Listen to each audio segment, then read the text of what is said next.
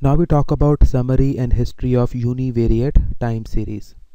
So first recorded quantitative trader was mathematician Thales in 620 BC.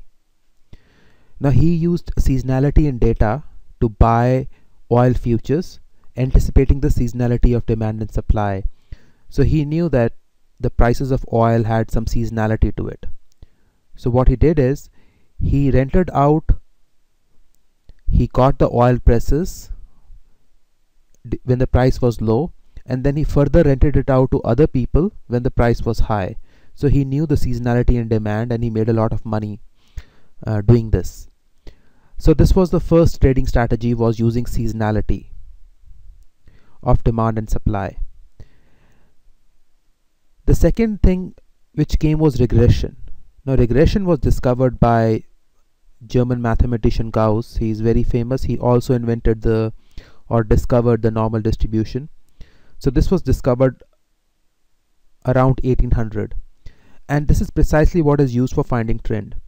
Populations were generally stable for a long time, and you can say that generally your increase in sales is because of increase in population, or consumption of any one commodity which keeps on increasing over time is probably because of population.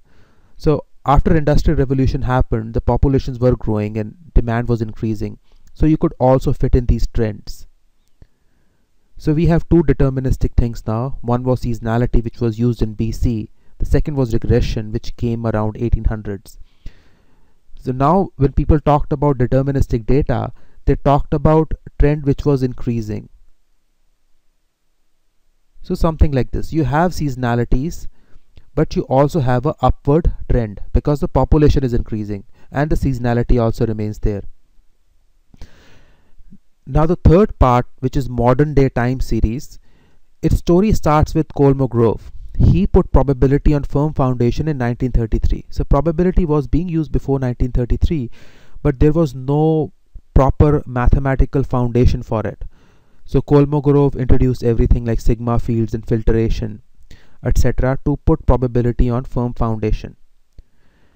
And the single variable time series were then studied in late 1960s and early 1970s. So this was the story which we have covered till now, and after this lecture we are going to move on to multivariate time series. So till now we were only worried about single variable time series or univariate time series. These multivariate time series were studied in late 1980s, and they are still an area of research.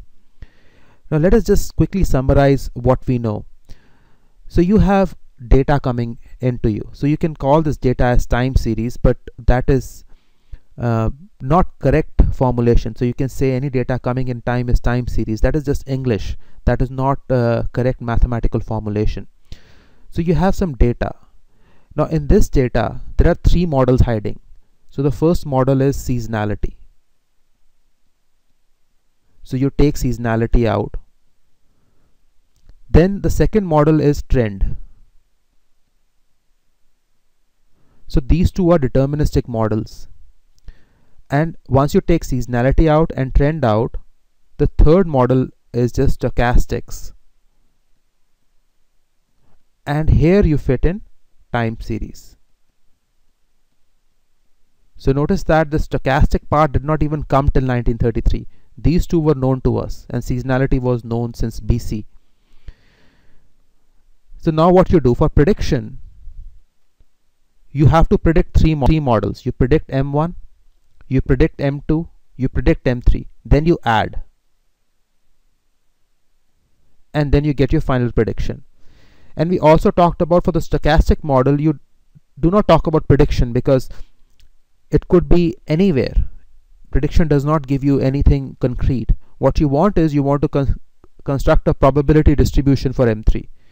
So for M3 you want probability distribution,